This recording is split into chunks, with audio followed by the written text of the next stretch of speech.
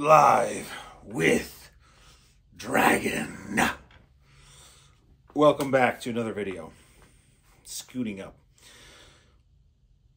This video topic, okay, is about my experience training clients in person versus the online experience, and a little bit more about what I'm seeing from an execution standpoint difference. And I just want to align with everybody that when I was initially injured, March, April, right, I had to forego all in-person training for pretty much all of 2023. Yep. And I started again 2024. So I only really got my first in-person back-related full-on disc herniation this year. Now, I've been working with clients online, obviously, since April and March of last year, but I'm only getting, I guess, a small scope, if you will, through video analysis with these clients. And one of the reoccurring themes that I'm seeing here is small, minor changes in execution can be tremendous in terms of progress and also eliminating potential flare-related symptoms. Case in point, okay? Now, I'm not saying that the online space is worse than the in-person space. It's more about noticing that when you're physically present, you can see a 360 view of the client. Now, for you of those that are watching this, right, and you're doing a program, it could be the perfect program for you. It's well written. It's got great volume. It's cueing on the exact things that there's an imbalance on. My suggestion to you is, how do you overcome these things, okay?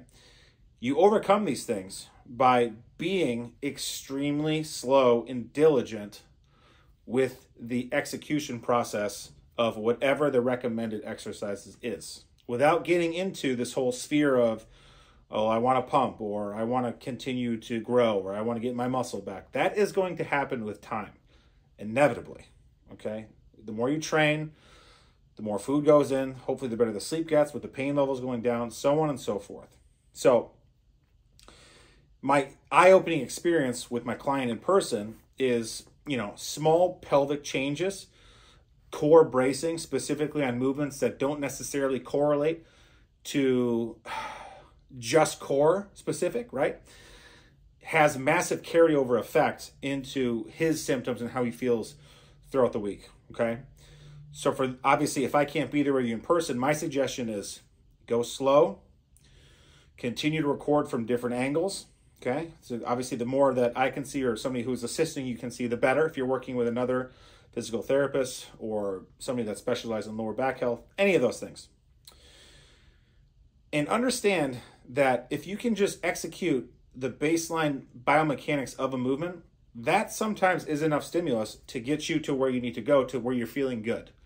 And if you are in pain, trust me, you don't really care about muscle. I know I didn't. I didn't care about any muscle. I went from 260, 270 to 218. I was like, I just don't want to be in pain anymore, right? And then now that I'm in a position where I'm not in any pain, I'm ready to put on muscle. So conversely, I guess in a cool way, my execution over the last 8 or 9 months, 10 months, has gone up tremendously. So now when I do these loaded movements, I can connect to the muscle and not get any joint pain, whether it's knees, whether it's lower back, shoulders, any of that stuff. I can auto-regulate well enough to either shut something down, reduce the total weight, or just reduce the volume in totality, and I don't get these terrible flare-up symptoms. So what you can take out of this video is, like I said, number 1, record from multiple angles. Number 2, are you using a lot of different muscle groups to complete single muscle group exercises, chains? So for example, if I'm doing a hamstring curl, am I using my lower back just because I can do more weight?